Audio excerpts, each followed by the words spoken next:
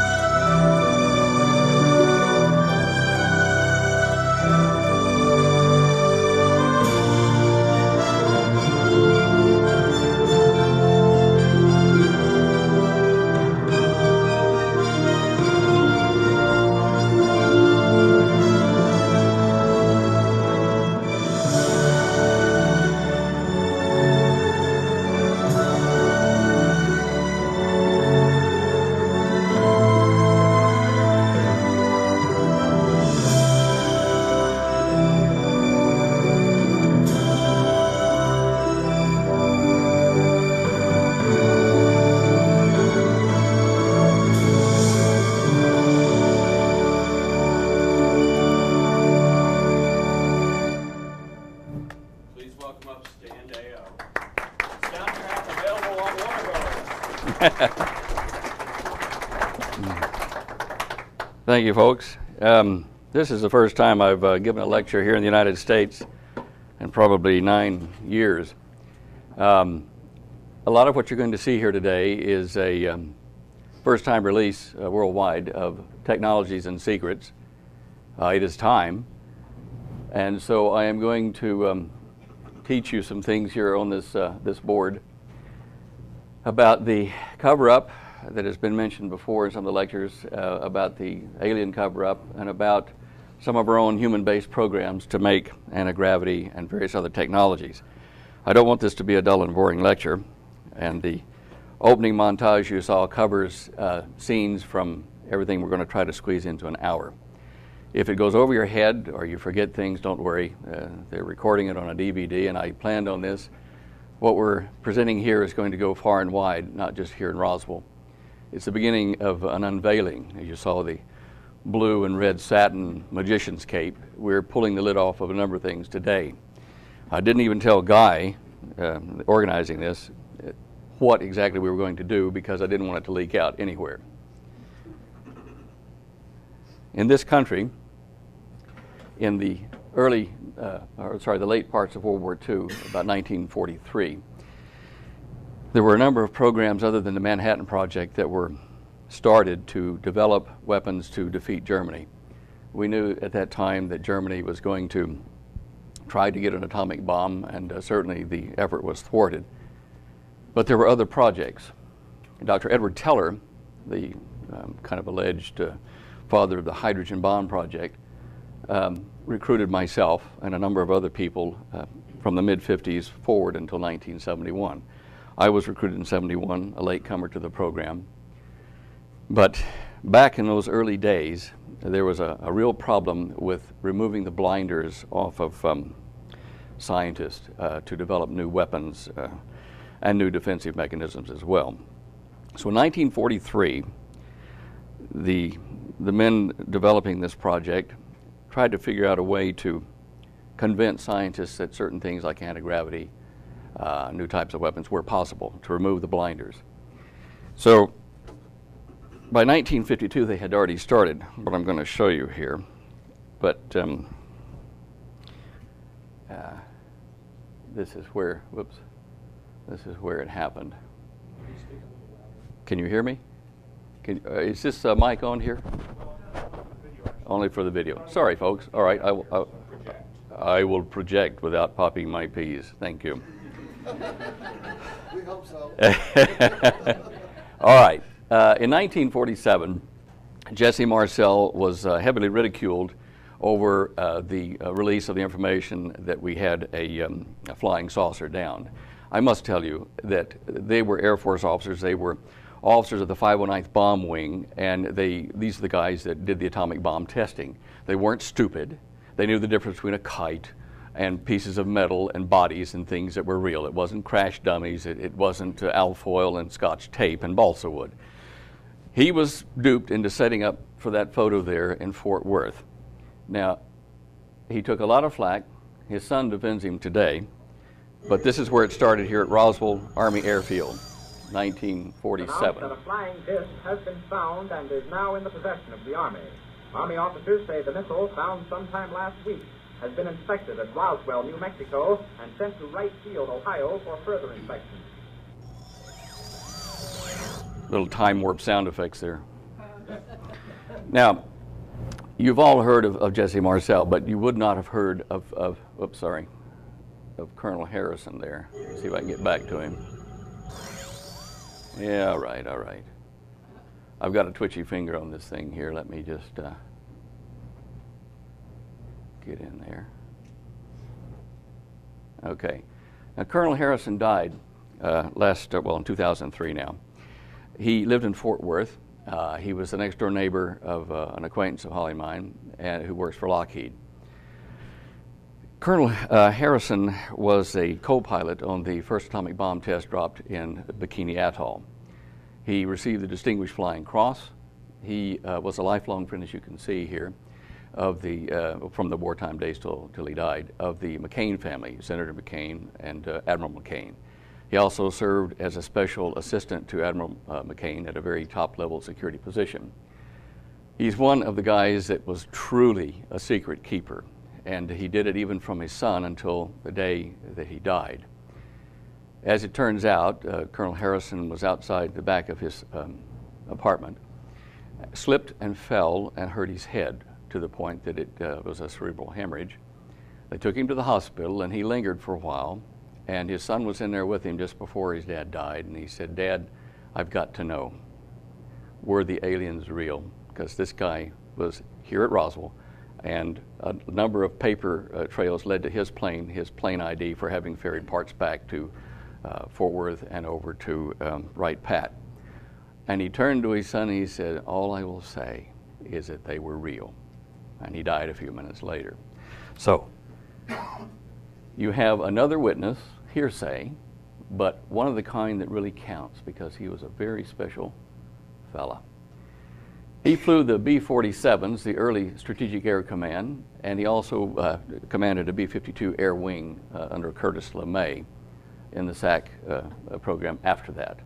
509th there was the start of that.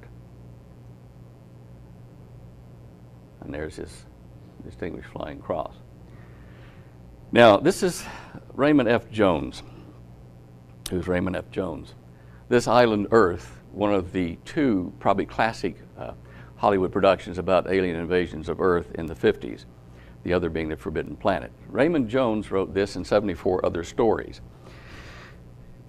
Raymond was a Mormon and an avid imagination, but he also ran in some very interesting circles.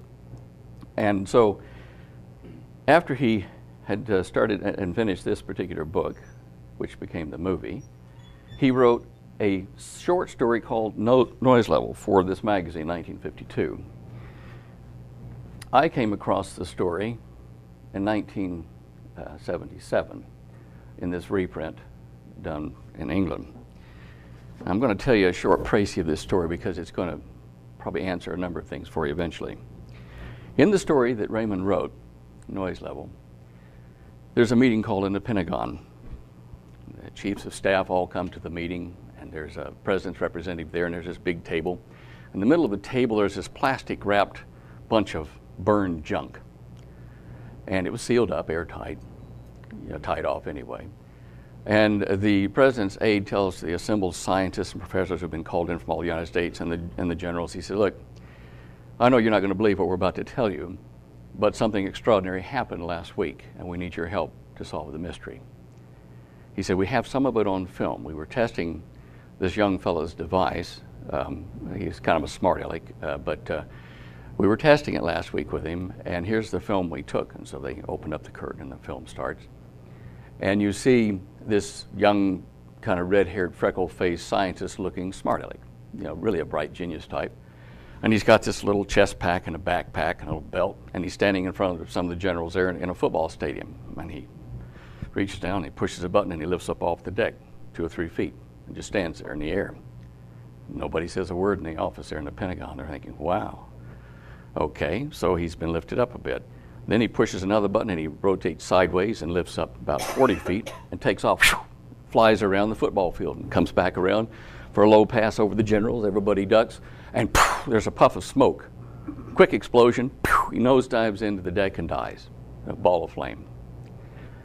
The package on the table holds the remains of the guy's instrument, what's left after the fire melted everything together.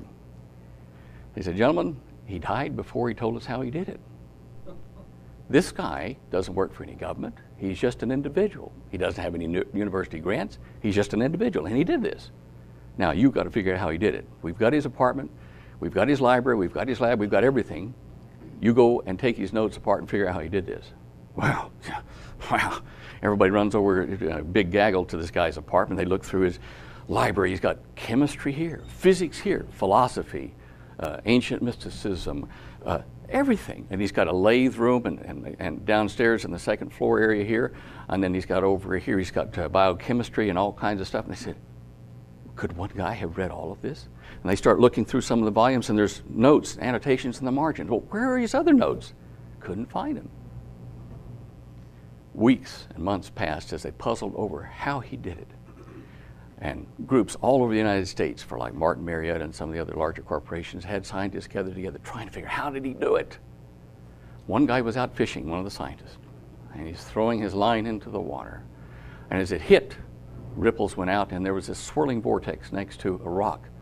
And he saw how the splashing water moved some twigs that came together, pulled in by the vortex and stuck together.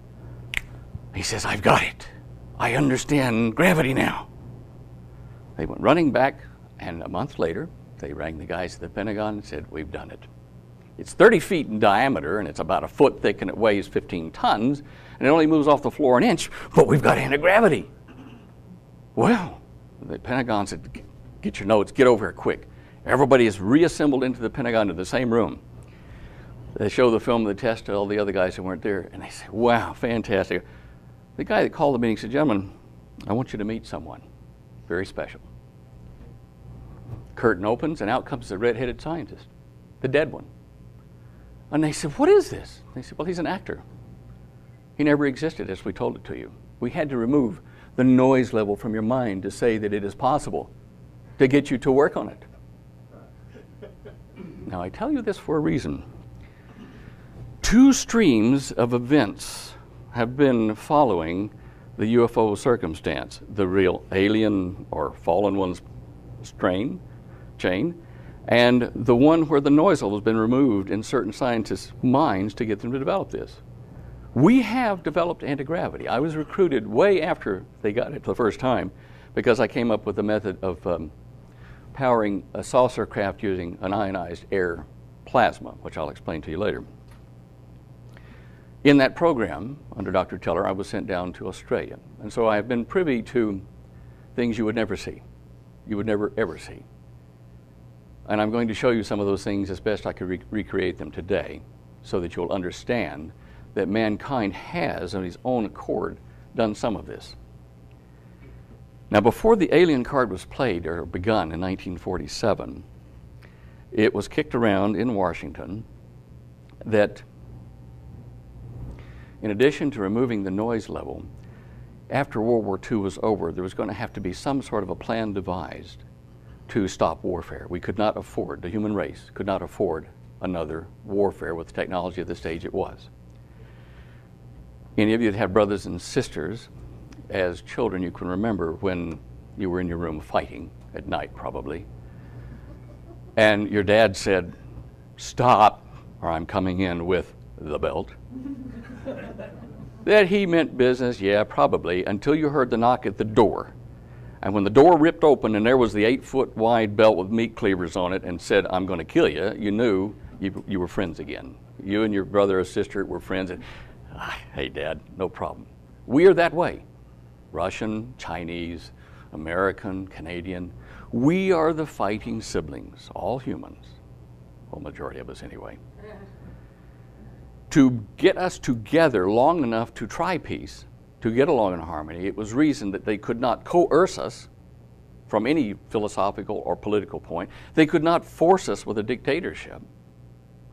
So they were going to fool us into thinking we were being invaded without knowing that we had aliens at the time. The best laid plans go astray. In 1947, there was a crash. And there were alien beings on that crash. Even though I wasn't there, I'm convinced from what I was shown inside the organization. Certainly there were some technologies, and probably still are some remaining, that we were not able to back engineer, but some very interesting things did surface. Noise level, yeah, we don't want that. Okay.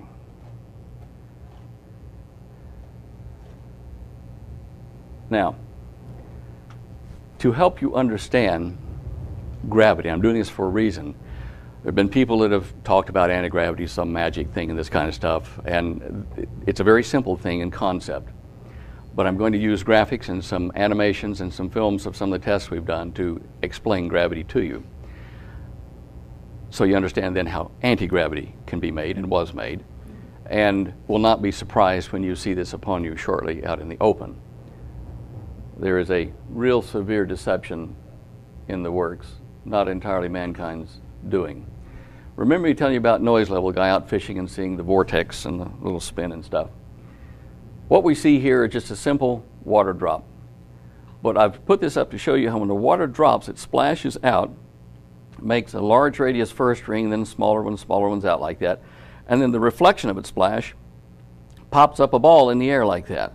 Okay, big deal, you've seen that.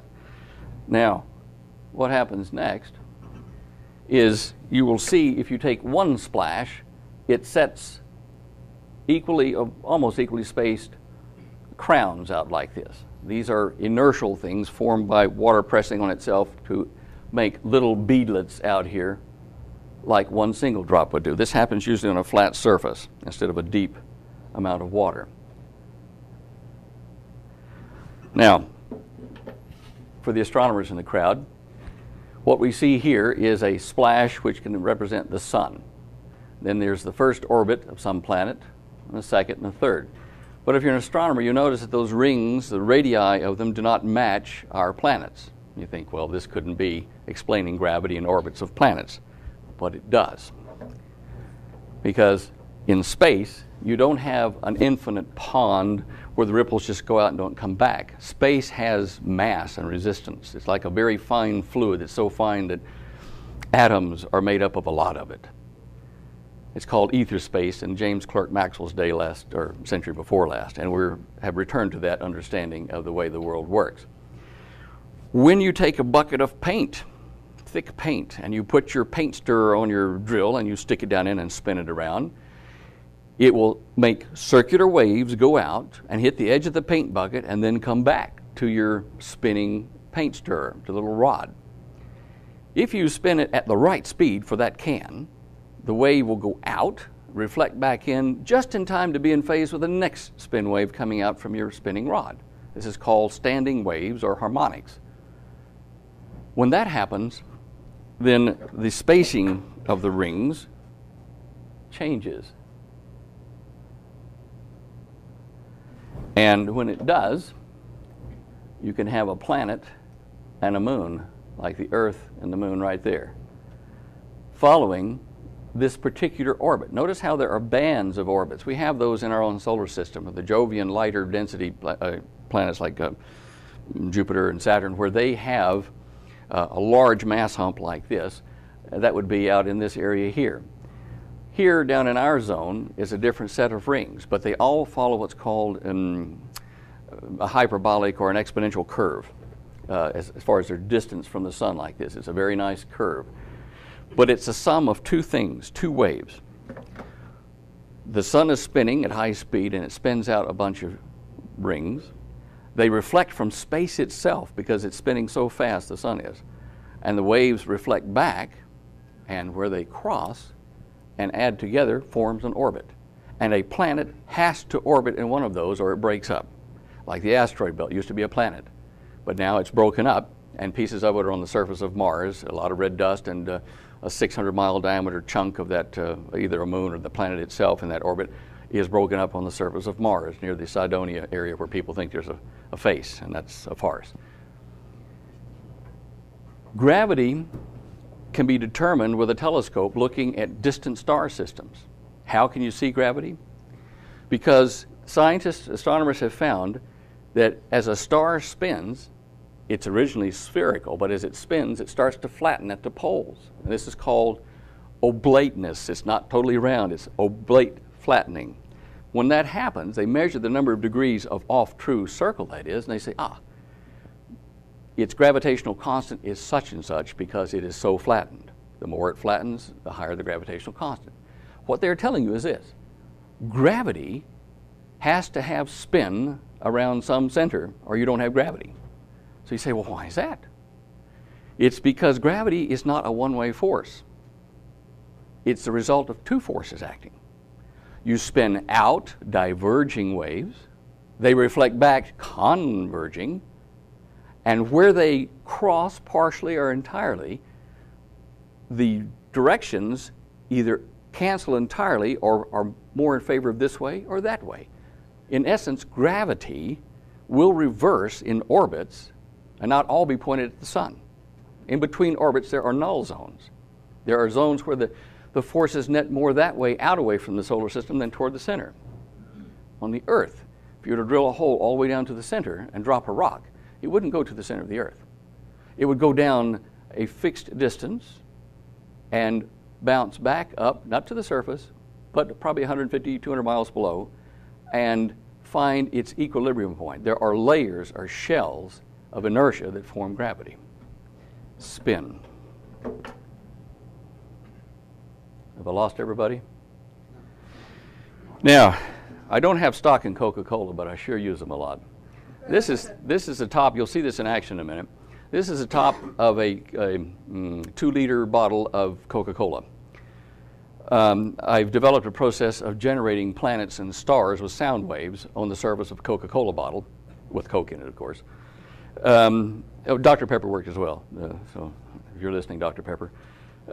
What you'll notice there is a depression.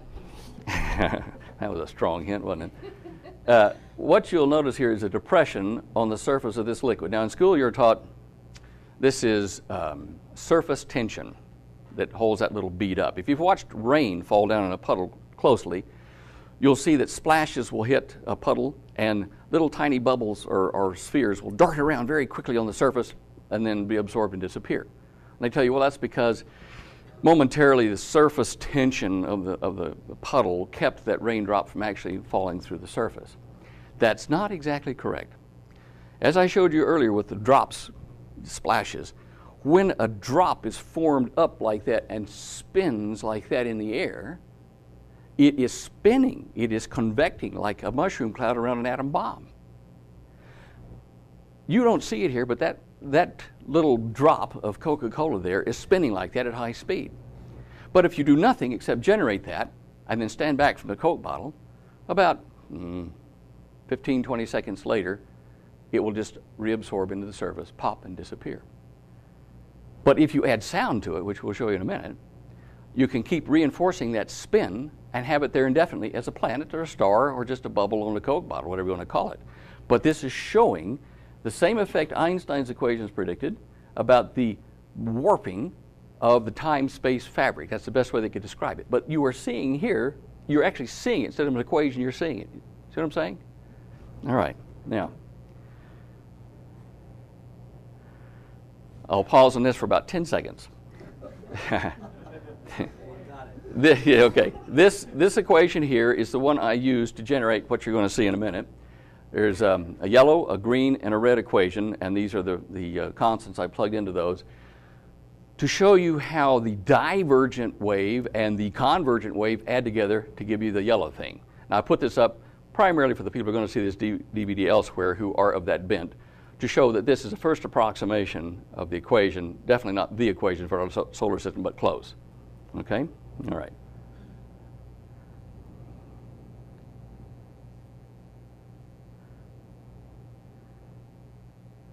Now this is something that I will play again for you. Here is one waveform, that big hump that we saw at the beginning, and another one just like it moving in. In our solar system, like all stellar systems, the center of the sun is not in one place. They're separated by a number of miles. It's called an elliptical orbit, and there are two centers to the orbit, and so the sun actually rotates around 2 points like a parabola. When you get them real close together like they are, these waves start to add together. Yeah. I got to cheat here for a minute. Where is my... Okay, let's try this and see what happens here. Okay. You see how they added together and formed that big hump? I'll do that one more time. The two waves add to form a taller hump than the first one. Okay? This is wave addition. Now here are those equations in moving form. The bottom ones are the two reference ones, so the divergent, convergent, and the one in the middle, or the one at the top, the yellow one, is the resulting orbits, which can be vastly different than a normal series progression or exponent or hyperbolic curve. Let me just do this again. Look at this. See these ripples here. Now here is one that's only about 9/10 separated from that by its frequency. And this would be the sun in the center, and these would be orbits of planets. Well, now, here you see two humps. They're not quite aligned, and two more, they're not quite aligned. But when you add them together, an orbit almost disappears. Now, why is this important? As our star starts to slow down, which all stars do as they die, the rings around them where planets can orbit change, and orbits get canceled. And it's like, hey, you can't park there anymore. And that's why we think Venus, only one of our planets that doesn't have what's called a magnetosphere or plasmasphere, and it rotates backwards to everybody else, we think Venus either came in from an outer orbit or out of the solar system and as an interloper in a temporary orbit. Okay.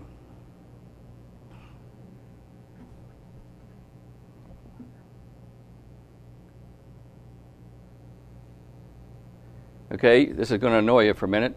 This is sound waves around 110 cycles, somewhere in that range. It varies as I'm doing what I'm doing. I'm going to show you how we have the bubble formed, and then at the very end, there's going to be a very quick flash. You will see two large spheres on the Coke surface and a little tiny one coming in, and then suddenly bouncing away like crazy. This doesn't happen because of surface tension. This happens because their spins are opposite.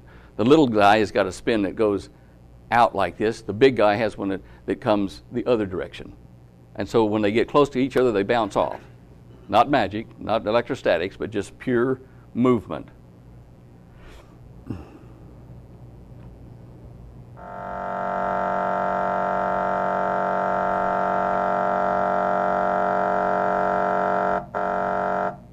Notice in this, that would be the sun, and this would be a planet. What is happening is the speaker, I've got on the table, you'll see that in a second as it moves down the shot. The speaker is generating a wave in the side of the bottle that is reinforcing this one here and keeping it alive. It is feeding it inertia, waves, like planets get fed.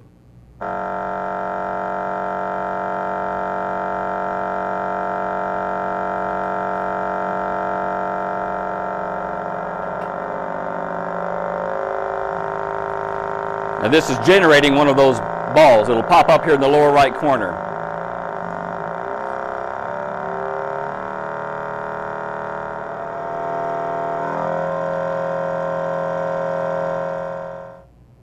Okay.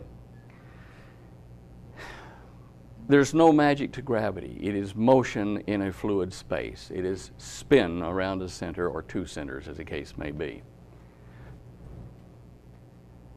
If you apply that to a saucer craft,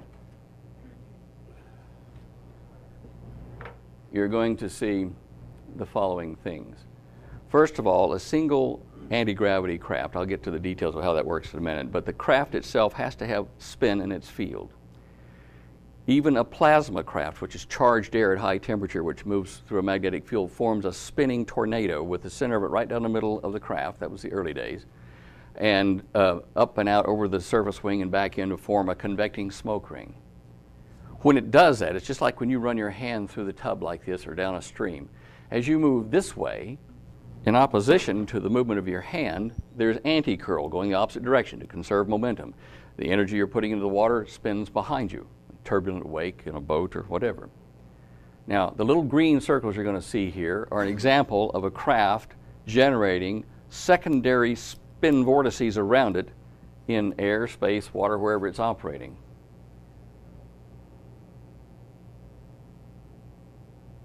Craft in the middle, the white thing, the counterspin vortices outside. They won't touch each other because they are going in opposite directions between them. Look at that again. Notice that these arrows are in opposite directions. If they were to get too close, they'd push themselves apart like those two drops you saw on the surface of that Coca-Cola. Boy, Coke's going to owe me a favor. Okay, now, if they got too close to each other, even as a craft rather than secondary eddies, watch what happens. Oops. Both of those circles were spinning in the same direction, but they'll bounce apart. Look at that again. Both spinning in the same direction, but in between them, no. However, there's a trick to this. The gap theory. Nothing to do with Genesis, but anyway. Okay, if you space them correctly, they will actually lock together with a common shared vortex in between them like that. Watch that again. Now, it's fairly unstable with just two of them like this, as they tend to kind of orbit. Okay? Now, if I let them freewheel in space, two ships using that, this is what they'll do. They'll spin around and you have a hard time controlling them. So, we go to a stable form, which is 3 and more in triangular additions. Okay? They will lock together. They won't go any closer like a flock of birds. They will lock together like that in those formations. Now, you've seen reports or films or, movies even showing UFOs gathering like this and locking together like a flock of birds even in the 50s over the White House. This is why they did that, because it is efficient, and as they get together in triangular pieces and make bigger and bigger formations, it is easier for them to conserve energy, to communicate with each other, because the fields between them, the vibrating fields, are mechanical, and you can talk between the ships without going to radio just by using the vibration in the field. You can actually shout if you wanted to. It wouldn't be as efficient, but it's modulating with just voice level audio. When these craft get together like that, if you wanted to, you could stretch a blimp, a fake flying saucer of any shape you want over the top of it and under the bottom of it, and snap the edges shut. And the guy on the ground is going to say, wow, look at that 450-foot long UFO. But if you take the cover off, it's 10, 12, 15 of these guys all hooked together. Now, modern physicists, when approached with the problem of supporting a craft in the air for 10 minutes or more in one spot, right here, I've debated some of the heads of theoretical physics in universities, and I've managed to frustrate every one of them. They say, well, 10 minutes, the amount of fuel you need. I mean, look at the space shuttle, for crying out loud. You couldn't sit right there for 10 minutes. You couldn't carry enough fuel on board. I say, well, you got a blackboard? You see this little basket here and these little wires and stuff? And this is a hot air balloon over the top of it here. You see where I'm going with this? See, this guy's been here 3 hours sitting here with a hot air balloon. Well, that's different. That's different. That's specific gravity. That has nothing to do with this. I said, well, now why does that balloon float? Because the hydrogen gas in it is less dense but more energetic per particle? Yeah. Okay, so in other words, if I could magically generate a field in and around a craft using normal air or something else that was just like hydrogen but contained, then I could float that thing there because it's not, the energy's not going anywhere, it's contained in the field. I had one guy get so mad he picked his chalk off his desk and threw it at me and stomped out the door. But it's there, that's the truth. Now, so when you see a large ship, if you do, I mean a large ship like half a mile in diameter or something, and you have an engineer tell you, it can't be real. If it is, it's not from around here because, you know, half a mile long lever arm on a wing or a portion of it, if that thing moved up and down like that, it'd rip the thing apart just from, you know, the lever action on the joints. What they haven't considered, very simple point, what I showed you there with those, the saucers gathering together to make a bigger craft, each one of them still has its own local gravity.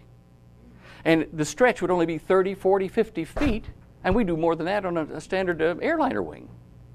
So when you have gravitational posts all through this immense structure, and it's all linked together, and the command pilot that's linked them all together and firing the system, everything accelerates uniformly. There's no big drama. There's no heavy torque on the joints. It is possible, and within the realm of modern physics. It's just that you didn't see how Houdini did it, and that's what we're playing with. Some will be real, and some will be a Trojan horse, I'm sure. And this is what you would probably see.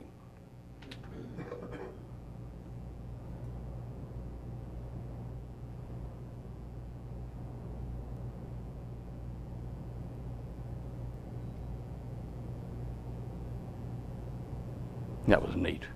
Gotta have one. As Will Smith said, I think, what was it, in 4th of July? I've got to get me one of these.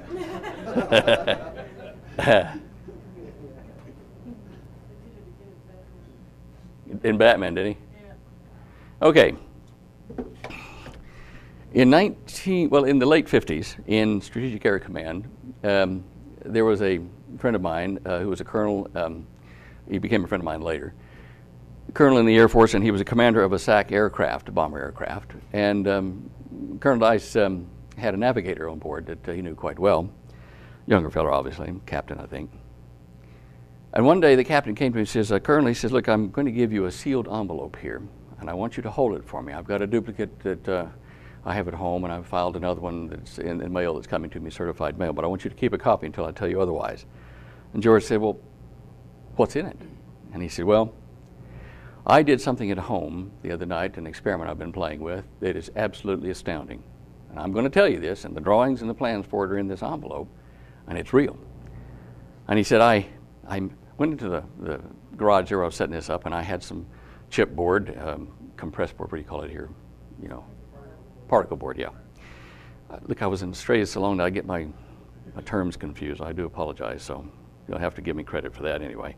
And he said, I put 3 levels like a cake of particle board together, and I put some washers and coils on it and some rods, which we're going to look at here. And he said I hooked it up to the signal generator set there, the frequency, and I fired it up and nothing happened. And I thought surely I would see some magnetic effects from it. And he said all of a sudden it started to lift up off the workbench, just slowly lifting up. And he said, I was amazed, and wow, what have I got here, you know? And started to lift up a little bit further, and he said, wow, look, the air is kind of mottled gray and kind of, wow. Oh, if I stick my hand in it, I wonder if it'll hurt. I'll grab this broomstick. It's not conductive. It feels like jello you're going through. Wow, it's a field. Well, I'll just turn that off. We'll do that again. He reaches over here to these knife clips he's got for the power supply, and he pulls it back like this, and it goes, and a big arc, double arc jumps over and gaps the air and keeps on running the spark in the air without this thing. He says, oh dear, can't shut it off. And he said,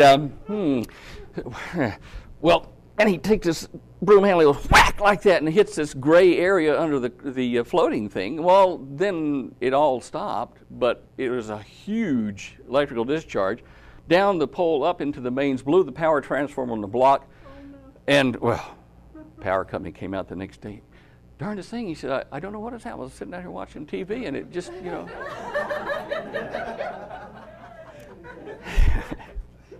But he had anti-gravity. So he gave this to George, and George told me about it years later. I said, George, where's that envelope? This is before I left to work with Teller's group. So my mom and dad moved to Florida. I think it's in my boxes there. I said, well, did you ever open it? He said, no. I said, well, what happened to the navigator? He said, oh, you know, come to think of it, a few weeks after that, he was transferred out. I never saw him again. I thought, small wonder. All right, so I filed that away. Then, probably a few months later, I was recruited by Teller's group, and I got to see why what the navigator did worked. Now, up there at the top left is how he wound one set of washer and rod. And then he put them into this on particle board. 15-degree spacing as we twisted the various layers apart. And when I was later into the real guys, this is the application of one of his coils and rods. And that's the inside of a 30-foot diameter human-made anti-gravity craft. It's as simple as that. What I don't have here are some things that I will probably not show publicly for safety reasons, but I'll explain that. In the real craft, this coil here and this one come up over an archway here so as not to block what's called the breather of the washer. This is a hollow square-sectioned mu metal inductor core. This is like one of those washers he had on his particle board. See how it wraps around one washer? There's a little gap in it. Now for the coil going up the rod in the center, we have this one here and this one here.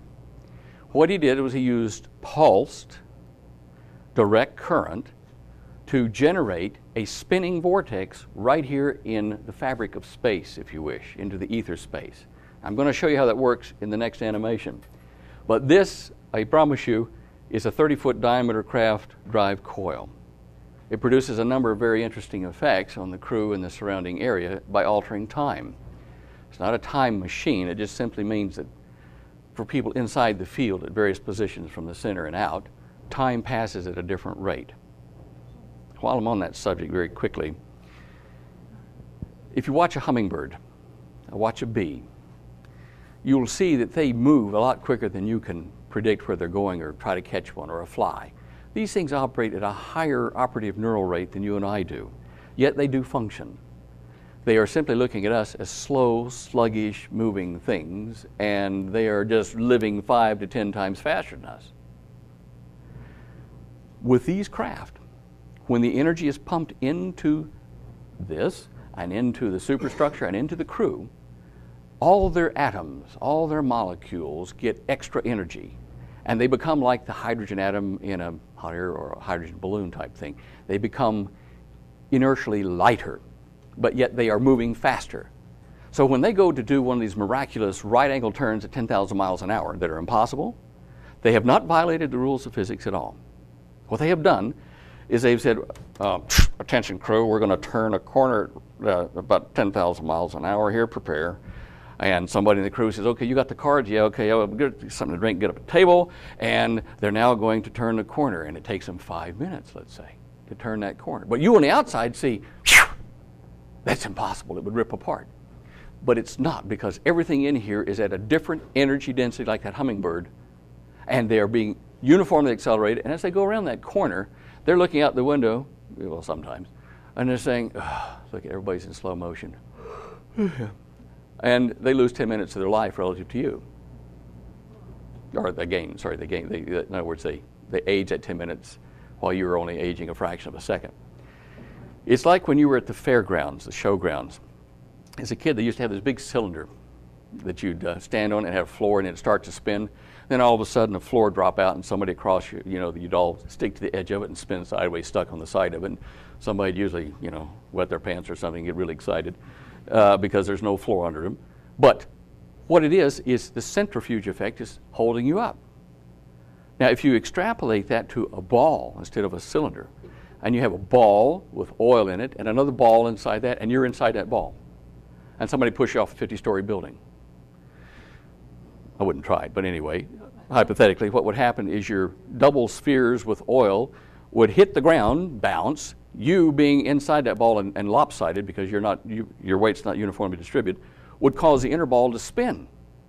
And what would happen is the big ball on the outside would come to a rest in somebody's parking lot or something down there, and people would listen, they'd hear going on inside. And after a few minutes, you in the inside spinning ball, like at the fairgrounds, would come to a stop. And what you have done is you've stretched out the period of time that you normally would take to crash into the dirt and kill yourself over several minutes, and that doesn't cause structural fatigue.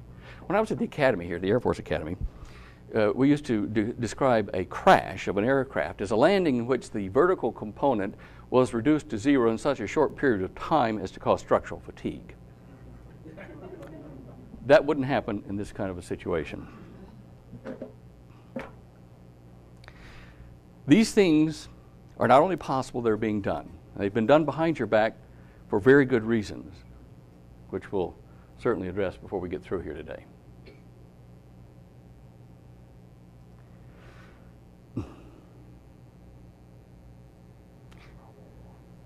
Now, do any of you ever recall in the late 50s, early 60s, it wasn't Dino Kraspedon, there was a science fiction writer, not a science fiction writer, a UFO investigator back then, mentioning the guy that knew the secret, the military guy named Lorenzo that knew the secret about the flying saucers. Do you remember that?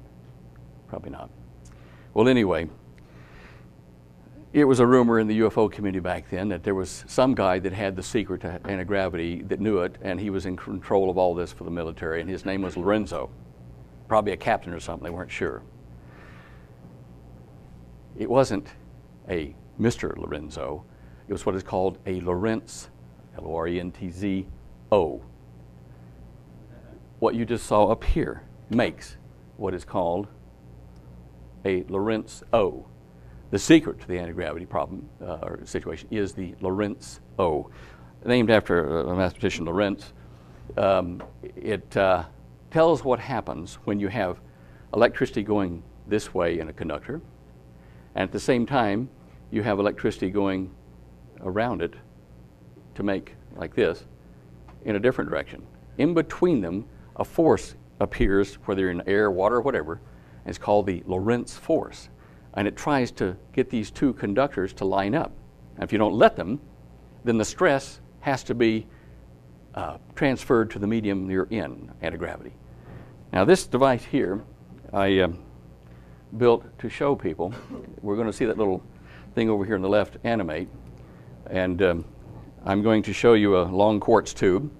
And inside it will be a copper pipe, a thin pipe of copper, lining the inside of this tube. And then I'm going to put a nail and a cork right down the middle of it, and I'm going to take electricity from a electric arc welder, 1200 watts at about 60 volts.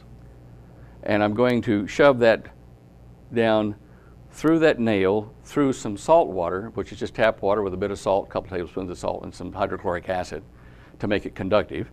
And it's going to go through that water into this copper sheath, which is then connected from the other end of the copper tube back to the electric arc welder. You'll see all this. I'm telling you beforehand so that you can just contemplate what you're seeing. What you're going to see at the end of all this is that scene right there, where I have a copper tube with all this, and the glass tube with all this water in it, sitting right down inside of two speaker magnets. You know, the back of your speakers, those round donut magnets, they have a north-south field running like this, which is the same as one of those washer coils that I was showing you before. And when I do that, and I just do nothing but hit the power switch, and electricity starts to flow down from that nail you see at the top down to the copper, you're going to see spin. And that's the beginning of the vortex tornado, the Lorentz O. And you can use that to make plasma craft and anti-gravity craft. You can also use it in water at lower temperatures to make very fast boats.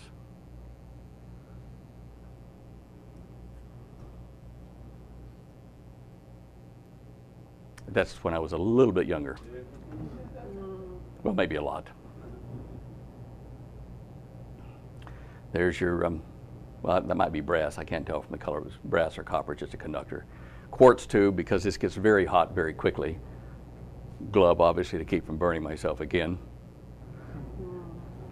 There's your ring magnets.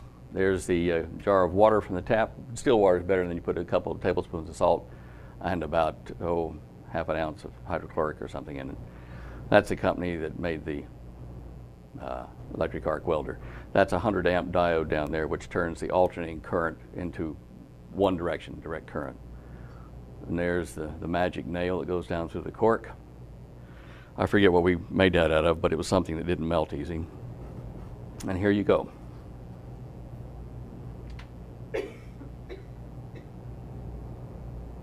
No moving parts except the bubbles that form from the heat, showing where the ions are traveling, following the vortex field set up.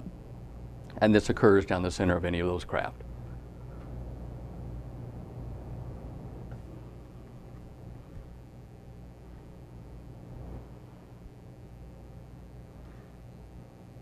The next time you're sitting next to somebody blowing smoke rings, witness a miracle.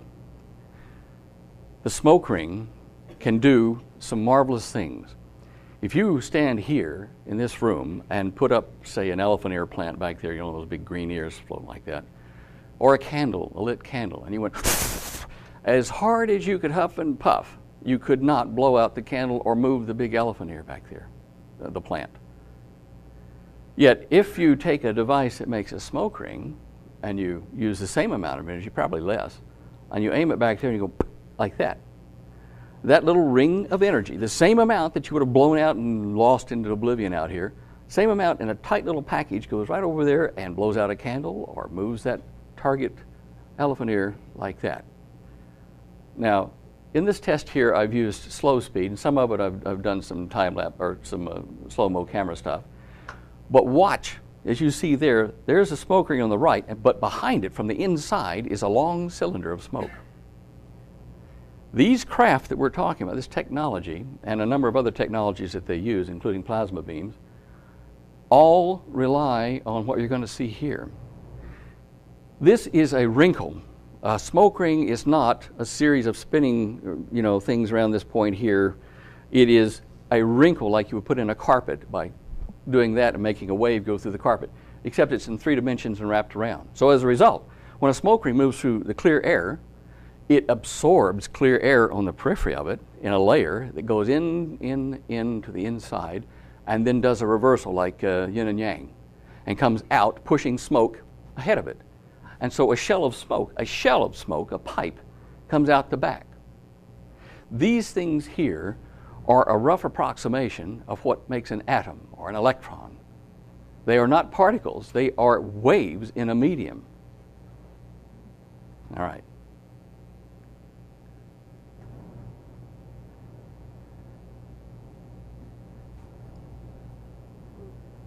I have made them bounce off each other like particles, shooting them rapidly so that they hit and bounce off of tables and still keep their shape. These are why scientists think that light acts like a particle and like a wave, and so physicists say, well, let's call it a wavicle. It's because it has periodic motion, yet it defines a very tight field like a particle would. This is a device that I use to do the rest of what you're going to see here. It's a plastic pipe, plexiglass pipe, and I've just made it so it'll make smoke rings with a piece of shower cap stuck on the back as a rubber membrane, and I pull it and pop it loose, and I get 70 to 90 miles an hour out of the little donut. Same thing you can do. You're going to see here in a bright section where I have a smoke cloud, an oil vapor cloud, and I shoot a clear air toroid through it, and you will see a perfect black, subtle, perfect circle go through it. This is why when UFOs go through clouds or various other things, you see nothing. They open it up like the mitral valve in the heart. They go like that, and they just cut a hole and close it right behind them. They don't make any swish, any wake, nothing. No sound wave, no sound barrier. That's because of what you're seeing here.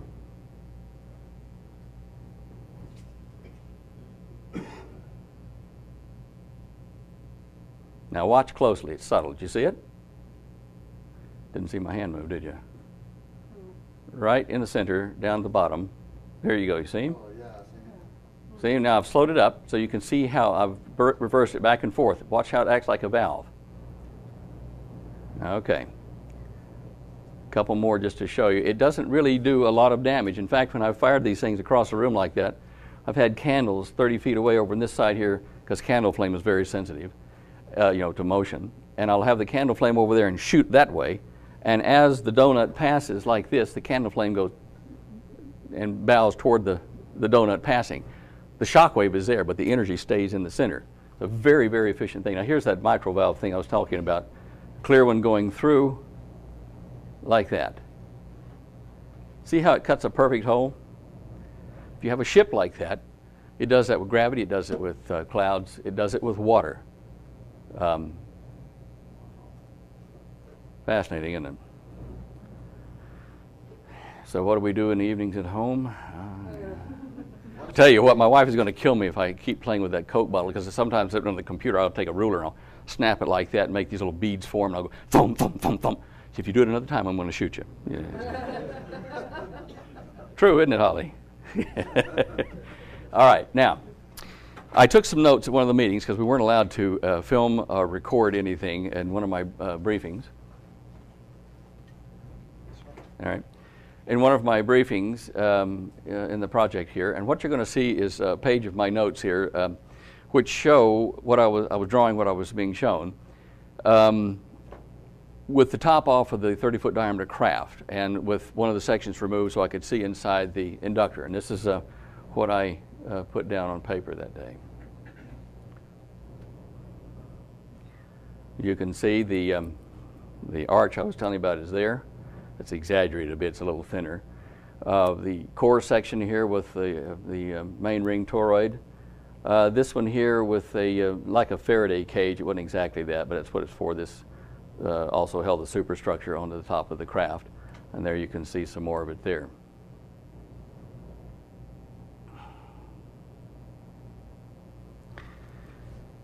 I had correspondence and talked with a man named Stnd Deyo, and also got a hold of his lab film from the Bonson Corporation in 1958. I have one of the only 2 copies in existence.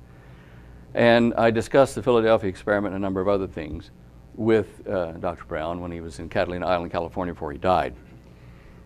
Townsend filmed here was at the Bonson Corporation in Salem, and at that time, he was trying to generate anti-gravity using the biofuel-Brown effect. He had failed to understand that you have to recirculate your wake like a smoke ring. So he was trying to do brute force, as many of them are still trying to do. But with a smoke ring and with charged particles, if I push out this way and the wake of my pushing comes around behind me into my intakes and adds to my energy, I use a lot less energy to go forward. In fact, it's like going, I reckon it's like going into a saloon bar in the Wild West. Break your boots and your guns, and you come up to the saloon door, it's packed. Hello, bar, I'm here. And you shove the door up, you're going to get a little resistance. But if you come up to the thing and you open the doors back, just, excuse me, fellas, could I just move in here? No resistance in essence, and you get in. So what you do is you make a place for yourself in the air or in a gravitational field. Before you get there, you scoop out a hole, you put yourself in it, and it closes behind you, and there's no pushing wake, there's no sound barrier, there's no light barrier, in fact. We can go many times the speed of light using this concept in space.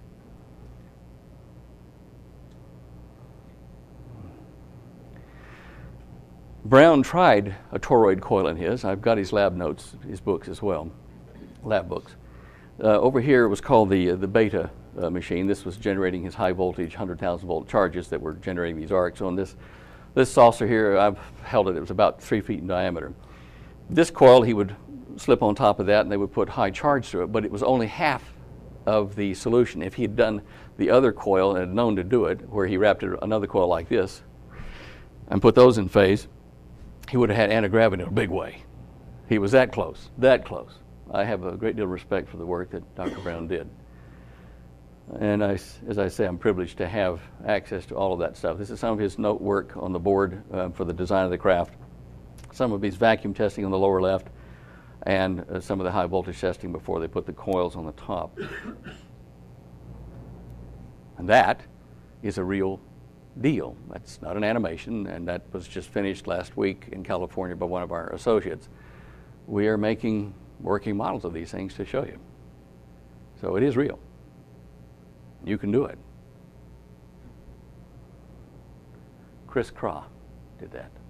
How far do you think the government has progressed with this? The government, per se, has little say in it. This was a supranational operation. My control agent in Australia was Sir John Williams, a Welshman, Captain Sir John Williams. He's now deceased.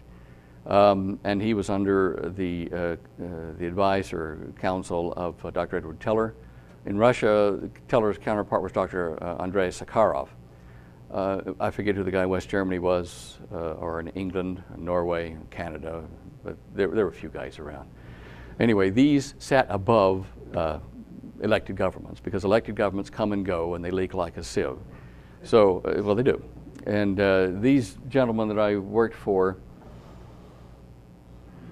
were the invisible government you speak of, the Illuminati. And we parted ways after I'd only been in the program for a short while, but and they also tried to put me at the bottom of a mine shaft about 5,000 feet deep. Now, I did manage to get away, obviously, but they did manage to keep me out of the United States and telling you any of this for 30 years. They just gave me my citizenship and passport back in 2001. Spent 30 years in Australia waiting for the time to come back. There's a lot more to the story. Obviously, in 1 hour, I can't do that. So I'm hitting the highlights of this, and now I'm going to go very quickly to, what's my time like? I can't read this watch. How much time have I got left? 5 to 10 minutes. Oh, 5 or 10 minutes. All right. All right. Let's, we'll skip one section here. And we'll go to free energy. There are a couple of things, the anti-gravity, the alien card, and free energy that people have been banting around wanting to know how you do it and where it is. And there's all kinds of stuff about 0-point energy and magic this and over unity that, and nobody's come up with a working product for it. Well, they've had working product since the mid-50s. There are two main sources of this quote-unquote free energy. It's cheap, but it's not free. The sun is one of them. The sun hits on what's called the plasmasphere or magnetic field of the Earth, a magnetosphere. Every planet except Venus has one. Dr. Tesla over here in 1935 or so patented a flat plate with an antenna pole underneath it going down to a couple of little things to a battery and a little motor to capture direct energy from the sun and turn it into electricity. Now, his device did work, but it took several hours to charge up a battery, and it wasn't really efficient to run your home with. So after that, there was a young fellow following Tesla and his work. Let me just go back on that one here. Oh, don't do that to me.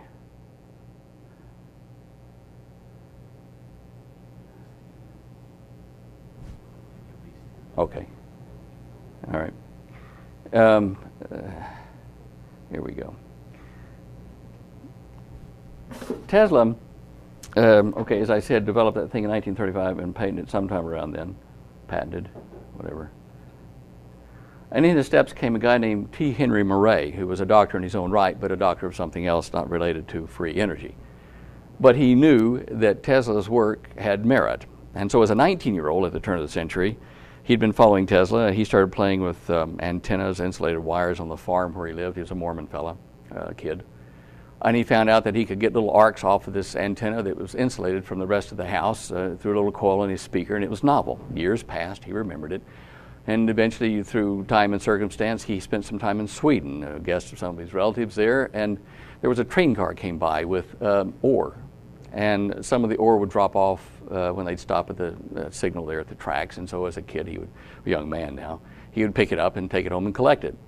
He kept it with him when he went back to the States, went back home, and when he started playing with his peculiar electric discharge, his antenna, whatever, he used some of this Swedish stone, he called it. And it was a semiconductive type material, which we've now dubbed the triboluminescent material, which is just a strange term for saying it'll turn certain frequencies of light or heat into electricity directly.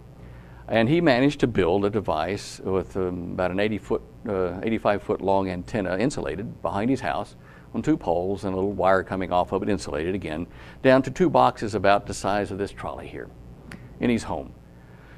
He could extract from the ambient medium, the air, he could extract about 5,000 to 7,000 watts of power continuously, run his home, run a heater, and do it to witnesses, let him take his boxes apart, all except one little cigar box thing about that big, which held the magic device which made it all work. And basically all he had in his box was a tuned Tesla coil system, a high voltage coil, a step down coil, and a couple of little feedback coils, and a radio circuit, a heterodyning circuit. No one would help him. In the early 70s, he finally died, and his last words to his family were, "Why didn't they help me?" In fact, they tried to assassinate him. Somebody shot at him through his home window one time. There are so many documented cases on record of this man with sheriffs, judges, everybody reputable. And as I say, he was part of the Mormon community, and he was reputable. Showing him, proving that this worked. "Help me," he says, "and we can develop, free energy for the world." And then it died with him. Now, his son, John, I talked to him. John didn't pay much attention to it. He was too young at the time and doesn't remember how Dad did it. Just remembers conversations and something about germanium cells and this and that. That's not the issue. The issue is, where was he getting the energy from? We'll use modern technology and get it. Well, this did happen in the mid-50s, as I said. The sun throws out particles at around 400 to 1,200 kilometers per second. Pretty fast. 1 million or 2 million miles an hour, or something like that. I forget what the exact figure is, but it's huge. And that hits us all the time, sprayed off from the sun. We get hit all the time from particles that are called baryons and leptons, high-speed cosmic energy from other galaxies and other star systems, all the time hitting us. They're hitting everything, but we're getting our fair share of it because we're in the neighborhood. All these things strike a magnetic bubble around the Earth. As I said, every planet and some of the moons of Jupiter has a bubble like this, except for Venus, and it might have one once it settles down and spins the right direction. This guy here, Moray, tapped into a way to sit on the ground here with some insulated wires and reach out electronically, if you wish, and feel the pressure of that solar wind as it vibrated at sometimes 30 million times of a second. When a particle hit, it have an impulse of a 30 millionth of a second, bang, like that.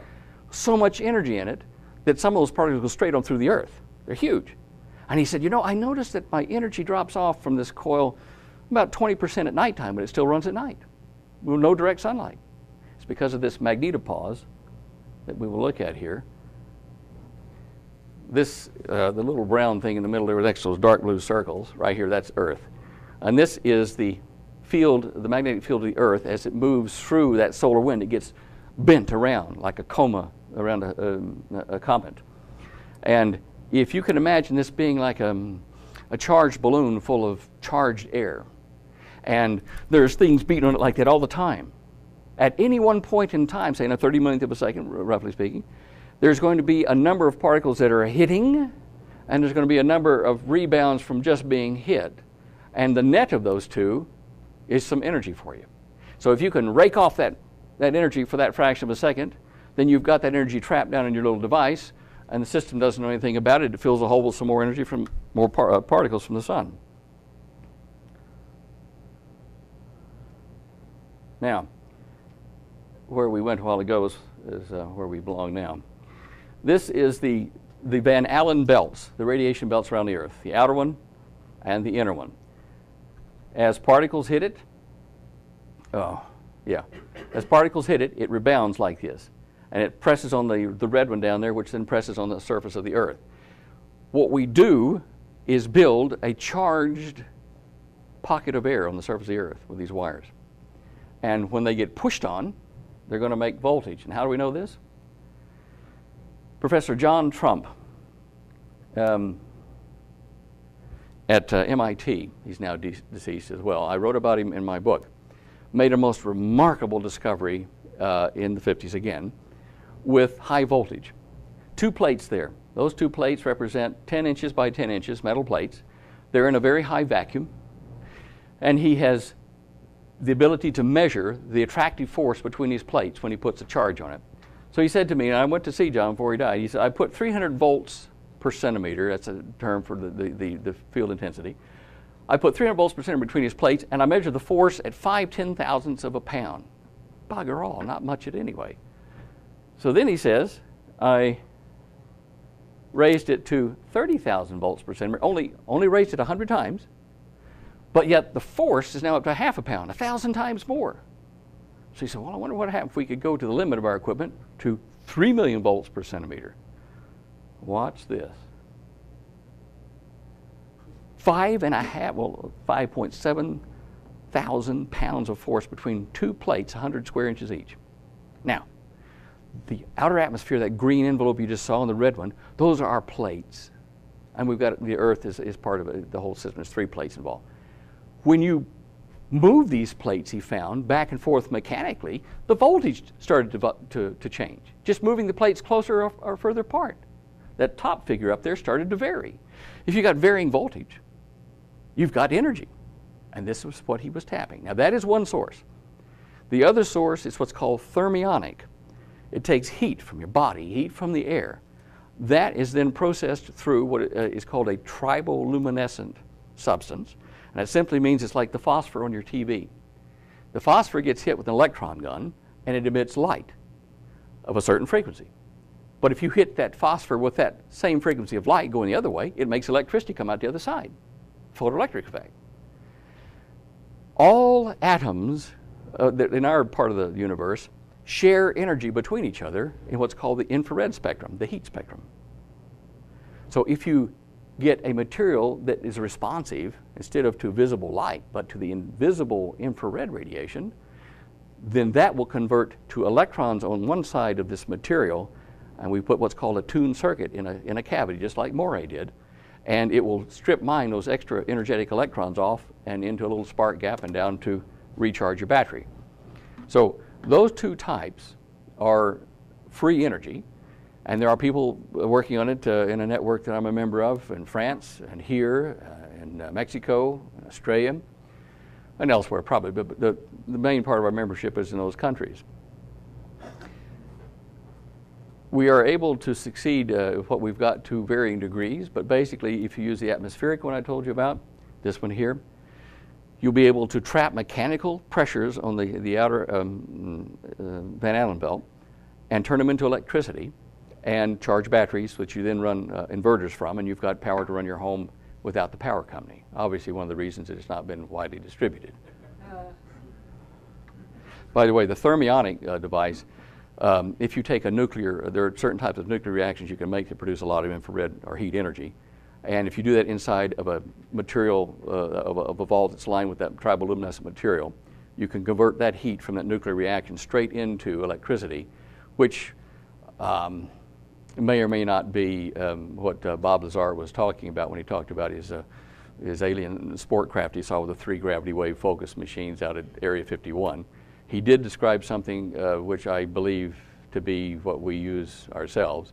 So whether they use an element 115 and bombard it with neutrinos and get heat out of it or whatever, they're actually taking heat, like I'm telling you, and converting it straight into electricity. To a certain degree, solar silicon cells do the same thing for us in solar collectors. Oh, come on. This is the backyard. I've got 2 more holes to fill and put the poles up, and we'll be testing this out in our backyard. That's the charged antenna.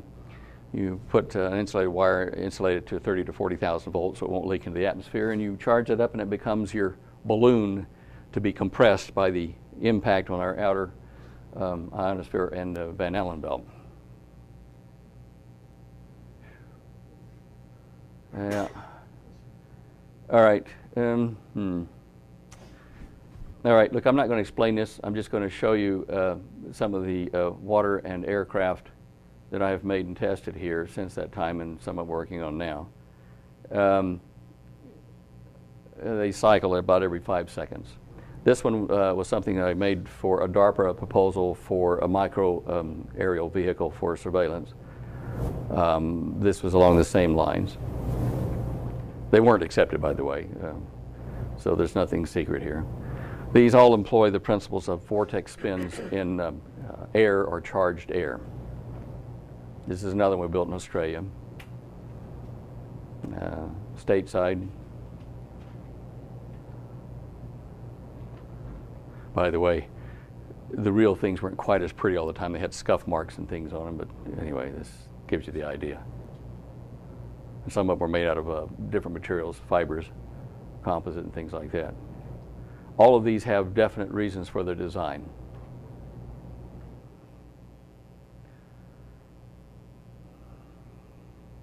And that's a plasma craft with the ion peaks on the center vortex, as I've discussed with you before. Okay, that's probably enough for today.